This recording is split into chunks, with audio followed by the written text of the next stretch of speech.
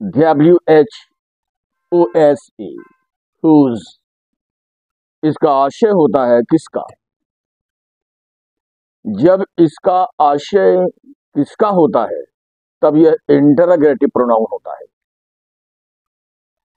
और यह प्रोनाउन व्यक्ति और वस्तु दोनों के लिए प्रयोग में आता है। और जब इसका अर्थ जिसका होना शुरू होता है तब यह रिलेटिव प्रोनाउन बन जाता है, तब यह वाक्य को जोड़ता है और इसका आशय हो जाता है जिसका, जिसके, जिसकी। और जब यह प्रश्नवाचक वाक्यों में प्रयुक्त होता है तब यह होता है इंटरोगेटिव प्रोनाउन, प्रश्नवाचक सर्वनाम। और ध्यान देने वाली बात है कि whose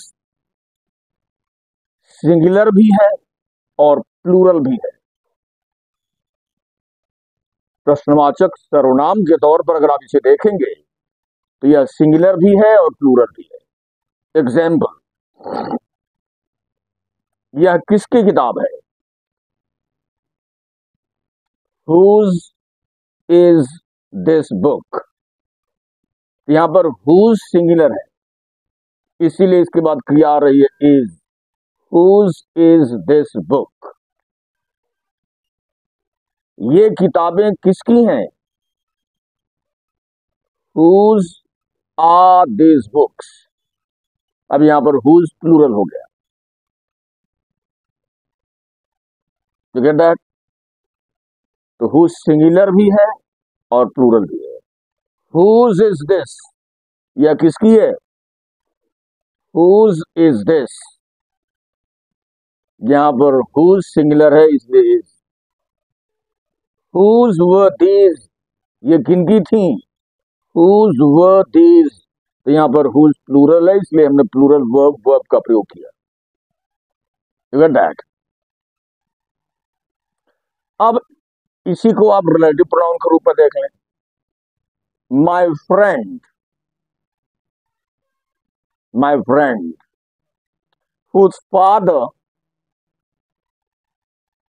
जिनके पिता, my friend whose father is an army officer, my friend whose father is an army officer lives in Nainital, मेरा मित्र जिनके पिता एक सेना के अधिकारी हैं नैनीताल में रहता है। तो यहां पर whose रिलेटिव प्रोनाउन के तौर पर प्रयुक्त हुआ और इसका आशय हो गया जिसका, जिसकी, जिसके, जिनके आदि। तो यह रिलेटिव प्रोनाउन के तौर पर भी प्रयुक्त होता है। कौन? whose। और तब इसका आशय हो जाता है जिसका, जिसके, जिसकी, जिनके आदि। बस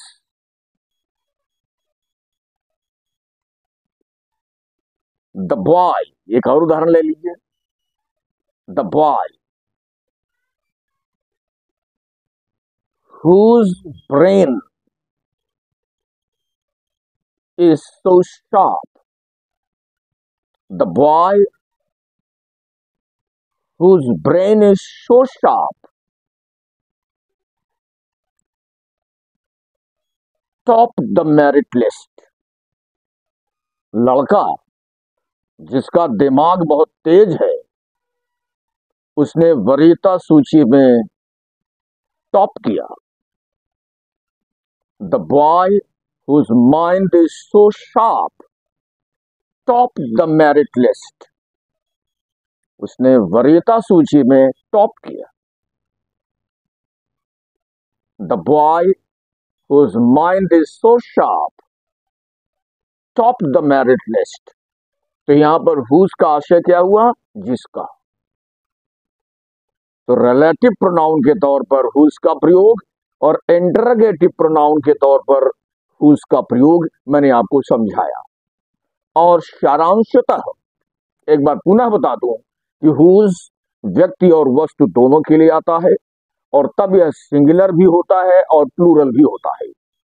और जब हुज रिलेटिव प्रोनाउन अमीन के रूप में काम करना शुरू कर देता है, वाक्य को जोड़ने का प्रयास करना शुरू कर देता है, तब यह अपना अर्थ किसका, किसके, किसकी से जिसका, जिसके, जिसकी में बदल जाता है।